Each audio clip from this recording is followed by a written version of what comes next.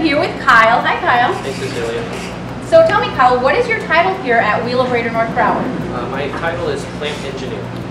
The Wheelabrator plant generates electricity by burning literally tons of garbage every day.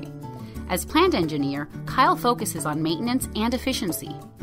He gathers data using tools like sensors and computers, as well as his own daily observations. He uses this data to create charts and graphs that help him analyze and monitor the performance in different parts of the plant. What's your favorite part of your job? I think my favorite part of the job is that every day something different happens. I can come in and never know what I'm to expect. With a plant this size, things can go, can break and need my attention. Also, I like the fact that I get to split my time between working on the computer and also being hands-on, taking care of things around the plant. Oh, okay. What advice would you give to kids that want to do the kind of job that you're doing? Well, I can say stay in school and try real hard.